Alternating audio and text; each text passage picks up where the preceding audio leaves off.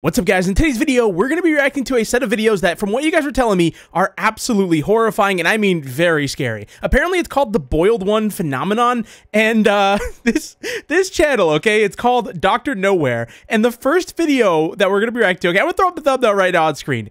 That looks horrifying. I don't know what that is, but it looks like it stole someone's skin and put it on their face. I don't know. Let's not waste any more time, though. On screen right now, we've got the first video. In this video, though, we're going to react to all of them, so it's going to be a longer video. Get your popcorn, grab some snacks. Let's get into this and give it a watch. All right. Oh, what is that? What is that? What is that? Why is it in my grandma's house? What's up with that wallpaper? It's got, like, TV antennas on its head. What is going on? Oh. What are you doing? What are you doing, buddy? It's not gonna break. You just give up at this point. You've hit it. All right, somebody. This guy needs some help. What is he doing? That's the whole video. That's the whole video. He's just smacking the screen trying to get out. He never makes it out. Oh no, the poor fella. Okay, that was pretty funny. Okay, so here on screen we get the next one. This is called "Has This Ever Happened to You?" All the lights. All right, let's go. 52 seconds. Has this ever happened to you? Let's find out. I don't know. What is it? I'll tell you right now. It's getting dark outside. Okay, that has happened to me. You're getting ready for bed. Yeah. Grabbing a cold glass of water. Yeah, okay. And now you're turning off all the lights in the house. Okay, I wouldn't drink a glass of water because then I have to pee. And that's just not me, Do you know? feel that? What? Or maybe hear that? That What? sinking feeling that something is following you as soon as you turn off the lights? Yes, I get that. Well, worry not. You know what's scary? We have a brilliant solution. Oh. That's a brilliant... That's what it is, dude. It looks like a meatball. What is it, rolling after me? Nothing that follows you. After you turn off all the lights in the house. Oh, okay, good. I thought there was something. All the lights in the house that follows you. Okay. After you turn Okay, off all the lights. I thought there was something following me, but it says right there. There's nothing. That's it. That's where that one ends. Why does the monster in this one look like a meatball, dude? What is that? It looks like a meatball with eyes. What is going on here? What is that thing? Like I was saying, okay, the one thing that's scary, okay, tell me if you guys agree, okay? I have an upstairs, right? I go upstairs, turn off the lights. On the way down the stairs, yeah, okay, it feels like something's behind me, like watching me go down the stairs. But that's about it. Now, if it's just a little meatball right here, I wouldn't be too afraid of that. I wouldn't be too scared of that. Maybe a little bit. All right, here we are with the next video. It's called TOE, Love Thumper. That sounds like a Geometry Dash level, but okay, here we go. Let's see what we got here. Oh, that's the thing. Hello? What? No. What's it saying? What do you want? What do you want? Is it just saying hello? What? Please go away. Heck? Please go away. It's probably trying to escape your grandma's house. Again, that's the same monster. Go. Oh no. It's gonna break out of the screen. Oh, that's a cool... I like that. I like that a lot. That would be horrifying. Oh, oh, oh, that's cool. That's cool. Oh. Oh, it's quick. Oh. Well, that's unsettling. What is that? It was like entered a little bit. Well, I mean, he's already dead, so those hands seem so inconvenient. They really do. What the? I can't tell if we're still alive or if this thing is just staring at our dead body. I think we had like a heart attack. Oh. The body appeared untouched. So this one connects to, that's the end of it. This one connects to the first video that we saw when it was trying to like break out. And it looks like, you know, this one, it's like talking to this person, which I want to know, why is it inside the TV and why does it break out like this? But it's talking to this person, it eventually breaks out and kills them and does something. It's got like needles for hands. It's pretty cool looking. I like the design of it a lot. Very, very cool. Okay, so this one's called TOE, Making Friends. And this one's a little bit longer. It's 3 minutes and 21 seconds. So, see what happens in this. I wonder if... I'm assuming it's going to continue the story, right? Yeah. Back inside of a TV again. Time to rise and shine. Why does it look like this takes place in, like, the back rooms or something? Good children are up bright and early. That does not look bright or early. Good children play pretend. Yeah, in the corner of the back rooms. Yeah, okay. And they draw on the walls, apparently. Alright. So we know where this is taking place right now. That monster lives there. Good children do not play with their food until it is all gone. Oh, there it was. Good children make friends. Alright, what kind of friends are we talking about here? Oh, okay. That didn't look like a friend. That looked like a heart. What is that? Carter and Dominic are online. Missed their faces? Hello? This is Dominic999. Yo, man, what's up? It's been like forever. Okay. Seriously thought you were dead or something. Oh, he's dead. Look, we've been online friends for a while now. Yes. Best friend. Oh, no. I put the dot in there, too. This is the monster. Yeah. Hey, look, I know it's none of my business, but it feels like you've been acting really distant lately. You been going through something? If so, I'm here and you can talk to me, man. Okay. He put the dot again. Dot, okay. See, he's always... Like I said, it's none of my beeswax, and you don't have to say anything, but do you need something? Face call, please. Oh, no. I've heard beeswax in forever. Video call? See, it does steal faces. It's like almost 1 a.m. where I am, man. Whack time zones, remember? Please, now. Oh, no. Seriously, are you good? Like I said, I'm here if you want to talk. I know you started that new school recently, and it was whack. Okay, yes. Dot talk face. Hey, no, seriously, I can't. Oh, no. Really sorry, but tomorrow, okay? Please, let me friend. So if it gets on your screen and you FaceTime it or whatever, seriously, are you alright, Dom? That gives it the option to break out and kill you. Please, please, and steal your face. Seems like it. That's creepy, man. So he must have been contacted by this thing. Whoa, whoa, whoa. Okay, okay, okay. Please, please, please, please, please. Not cool, man. What the heck? Okay, okay. Please, just be as quiet as possible, like whisper. Yes. Oh, no. My mom's a light sleeper, remember? Starving. Dot help, please. What? Oh, my gosh. Don't do it. Oh, no. Nah, though I swear if this is a weird heckin' prank, hated those. They were never fun. Yeah, this is the prank where they steal your skin from your face and wear it. Incoming video chat request. Don't do it. Don't do it. Oh, come on. Hang up before he breaks through. None of it makes any sense. Everything inside was gone. What? That's it. That's where it ends. Oh my gosh. Okay, so that's how this thing works, though. You basically, it FaceTimes you or calls you in video chat, and then it gets inside of your monitor, whatever, and breaks out into the real world, and then kills you, and then goes on to the next person that calls it. Right? That's what it seems like, at least. But maybe I'm wrong. So on to right now, this is the one that I've heard the most about. All right, the boiled one phenomenon. This is the reason that we're here. This is a 10-minute long video, and apparently this gets dark. Like, I hope it expands on the lore of that monster, though. Let's go. All following media. Oh, okay. Mild to severe. Okay. Hazardous conditions. What? What? What are we about to witness right now? Make sure you have the following in the vicinity: earplugs, a pencil, a sheet of paper, a standard Christian Bible open to 9110. I don't have half of that. I don't have any of that. I don't have a single one of those things. Okay.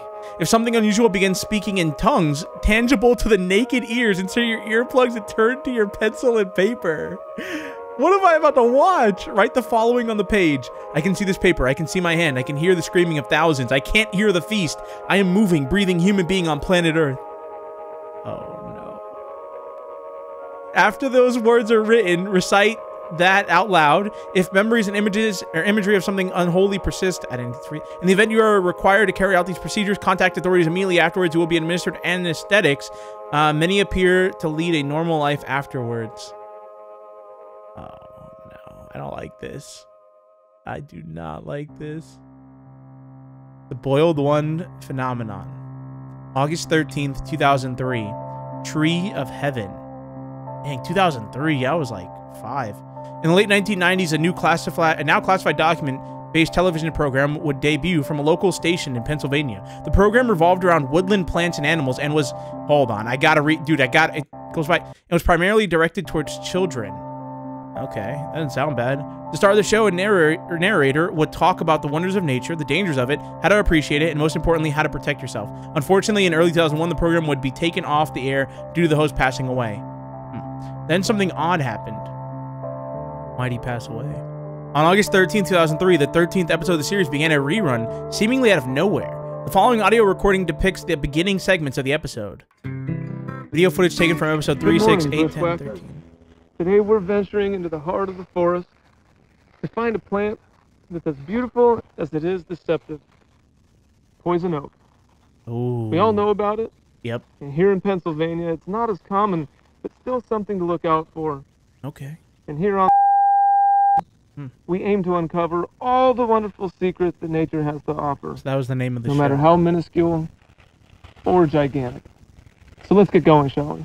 Alright, I mean, so far this doesn't sound that bad, dude. We're gonna go check out some Found primarily in deep North American woodlands, poison oak has many different names and places of origin, also referred to as the tree of heaven. The tree of heaven? In China and Taiwan, one of these invasive species made its way to America in the 1700s and took its ground here boldly. As many of us know, it's infamous. Wait! During one of the interlude segments, an anomalous broadcast would hijack the program. This broadcast depicted videos of a red melted face. I spoke to the viewer in a warm yet deeply I can't... Dude, this face and its properties will be hereby referred to as Phenomenon 228.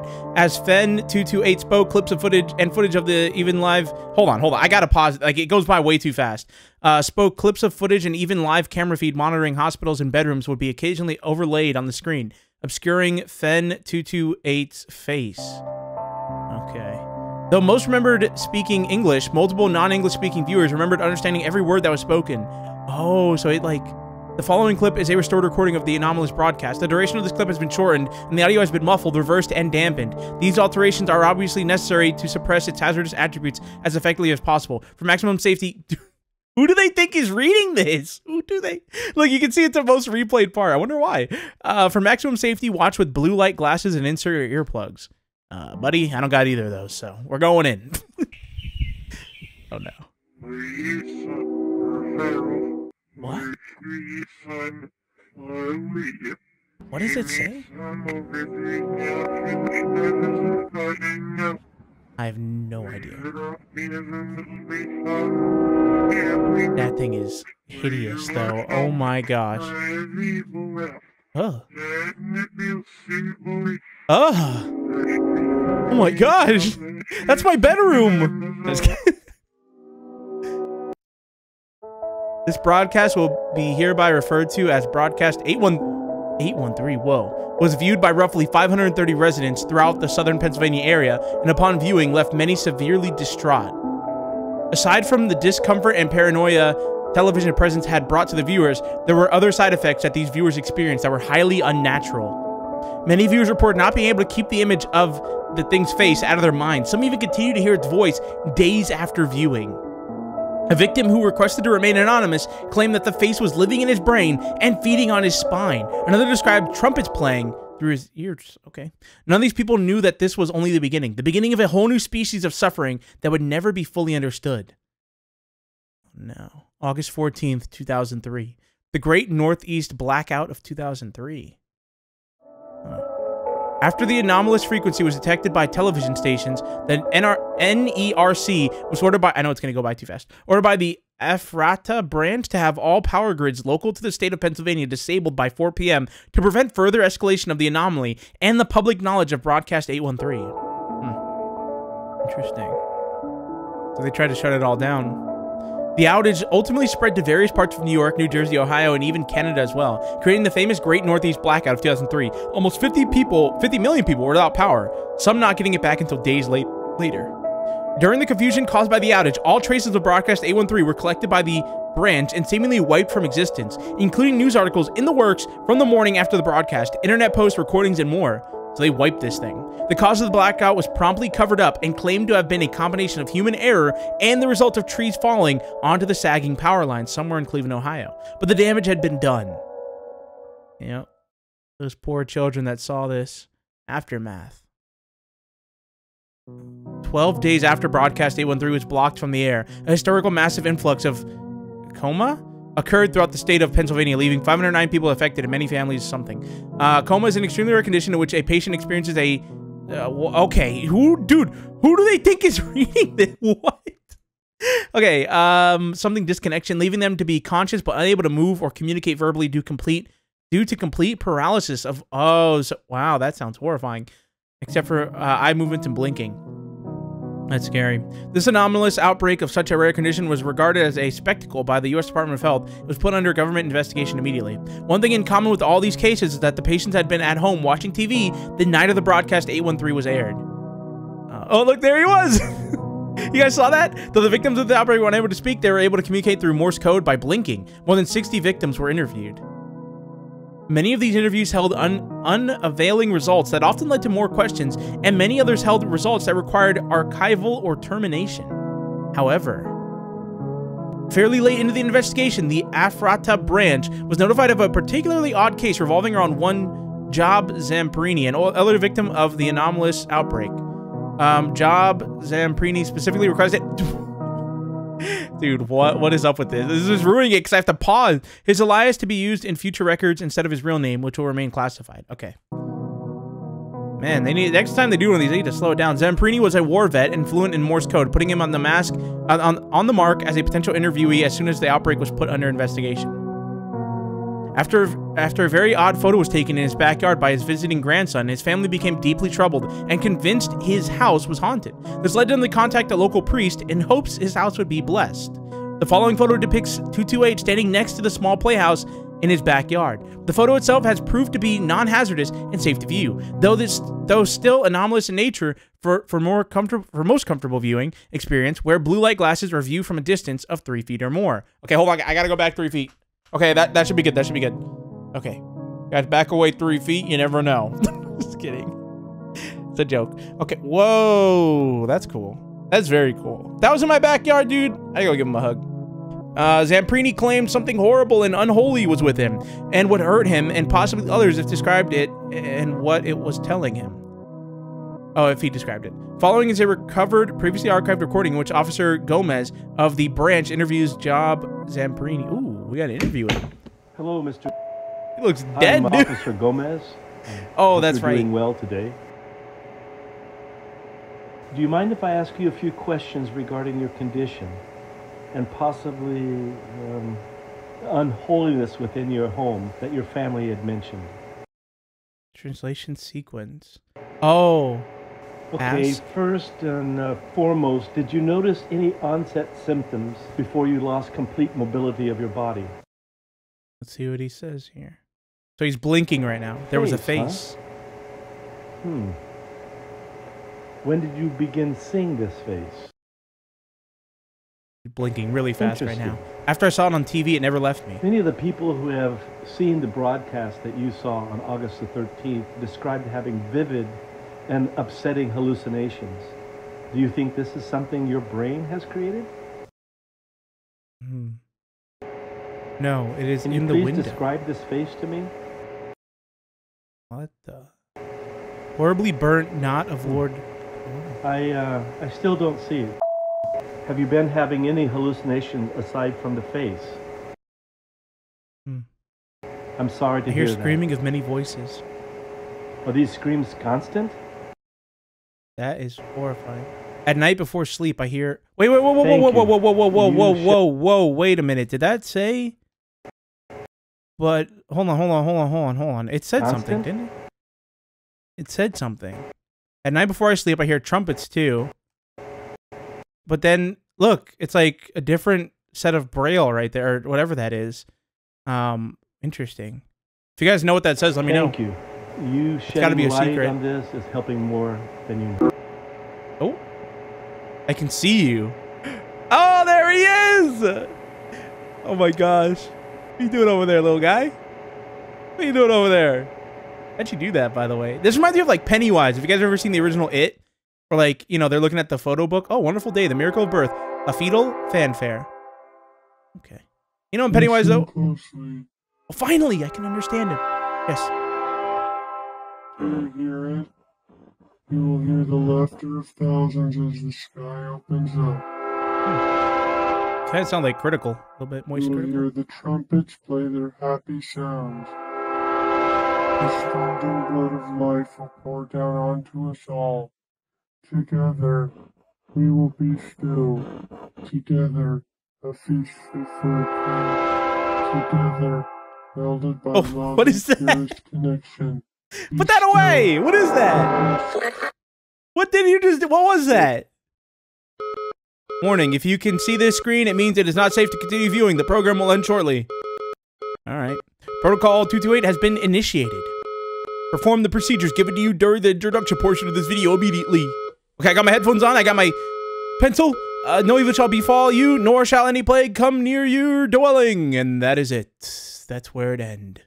That was pretty awesome. That was pretty awesome, if you ask me. I really like that. That was cool. Now, here's the deal, though. 6 days ago, they just uploaded another video, and this one's called "The Boy in the Bath." Let's see what happens here. Your body remains unclean from the toils of yesterday. Oh, what is this? You were in no condition to sleep like this. Okay. A shower will make you better. What time is it? That's like 1 something a.m. Yeah. 1:10. Interesting. Wait, do I have a baby? Was that not a crib? Where's the baby at? What the? Who opens a door like this? Oh, it's like a video game. But it wasn't my fault. What? Alright, buddy, get in the shower. Come on, what are you doing? Get over there. Open the door. Why does he do that? Oh, another one? What the? Yeah, showering in the void. Why did you leave me here?